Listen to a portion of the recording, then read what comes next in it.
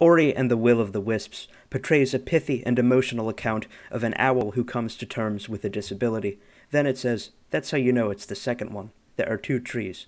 From a giant frog to the nameless teddy bear, all NPCs are lovable, squishy critters. After its cutscene-heavy beginning, the game plunges you into agility puzzles whose diversity and pacing will captivate you. While Ori can't fly, he rarely touches the ground, and his constant struggle against gravity makes the acrobatics at least as fun as those in Super Meat Boy. He's raw power with 360-degree precision. Otherwise, the game hits the usual high notes of a strong Metroidvania. Upon your retrieval of an upgrade, your mind will light up with all the paths the upgrades opened. You won't run into active upgrades you won't use. There are lots of them, and they go a long way, such that nascent players may find the game to be Byzantine near its end. But it introduces these upgrades so glacially that a distinct area develops your chops with one active upgrade. This isn't to say that the game has a water level where one needs to learn how to use the water upgrade. Nobody likes those. The strength of the area that's home to most of the game's water is that its excellent integration into the rest of the game keeps it from being a water level. Instead of swimming through a stupid big pool, you'll swim through a small pool, jump from it, and traverse several vines over to another pool. Each area that presents an upgrade offers many contexts for you to improve at using that upgrade. For instance, the water level that's not really a water level shows that underwater dash is useful as both a weapon and a boost to one's jump.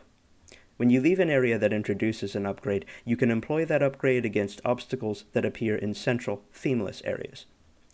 Because half of the active upgrades owe their utility to ubiquitous environmental props, the game demonstrates environmental interaction that many other games address superficially by placing pillars into which a charging boss might crash. If there's sand, you can burrow into it as if to swim. Also, you can deflect off certain obstacles to reset both your double jump and your dash. Ori's relationship with the environment is so intimate that unstable-looking platforms, like tree branches, sink predictably under his weight.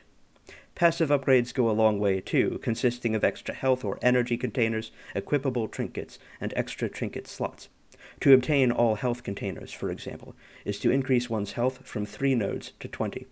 The trinkets are consequential enough to offer a modicum of help, and inconsequential enough such that a bad combination of them fails to impede progress. The game owes the strength of its combat, agility puzzles, and exploration to extraordinary balance. These activities are the perfect difficulty, that is, if you play on normal mode. Bosses might kill you a dozen times, but they won't kill you 100 times. The same goes for agility puzzles. What I enjoy most about the exploration is that you needn't take a circular route through an area multiple times to ensure you haven't missed upgrades, since you can save in-game currency to buy maps that reveal collectibles. Maps make content more available, but they don't make it easier. Abandoning a gravity-defying agility puzzle because one can't find it is silly in my book. Maybe there are people who prefer to scrub places from top to bottom interminably. I don't. Maps keep you from spending an inordinate amount of time on finding upgrades. Don't buy any maps you don't want, but I had more fun going to specific markers than I would have had while wandering across the game's world several times. The game excels at matching rewards with whatever you accomplish. The more esoteric a challenge or side quest is, the greater your reward upon completion. Main quests, like bosses, produce plenty of in-game currency as well. I especially like the chase scenes in which you'll plan your route as you go. That's something other games don't give you often, and there are more chase scenes in Ori and the Will of the Wisps than there are in the first one. Chase scenes in games are absolute contrivances, but I love them to death, and with any luck, they're your guilty pleasure too. I don't want to say too much about the narrative. I'm serious. That this game's what would happen if one were to expand a children's picture book into a game makes it an emotional experience. Not only will you read a page with 8 words on it, but that you'll be on this journey with Ori resonates with the pithiness of a moral-preaching children's book. The rampancy of social media ensures that few in today's world experience enough connection. With its band of indomitable critters, this game convinces you that you can leave your home, touch a tree, and feel a strong connection to the past, the future, and the rest of the world. That's amazing. I'm not talking much about the art this time, either. The best pitch I can offer you is to look at it. Look at the art in this game and find me a game with better art. There's great art in games, but none of it compares to the bright, high-contrast acid trip of Ori and the Will of the Wisps.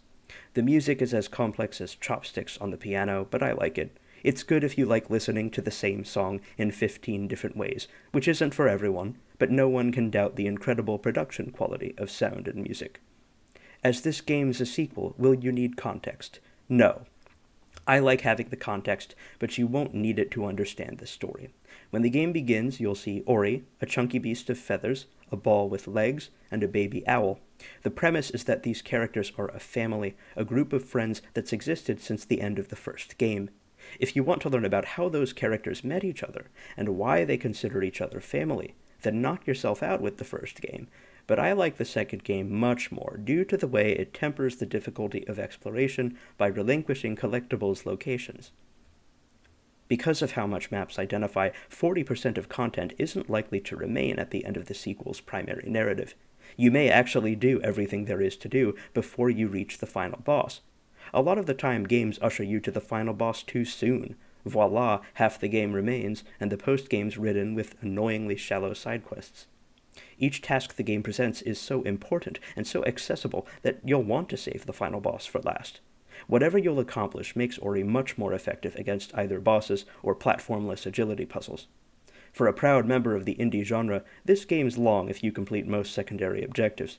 My last playthrough took me about 12 hours, and a hard mode you'll receive upon normal mode's completion adds some replayability to the game, so you better believe it's $30 on Steam. Again, you'll experience the indie game trifecta of excellent art, music, and gameplay if you put Ori and the Will of the Wisps on your bucket list.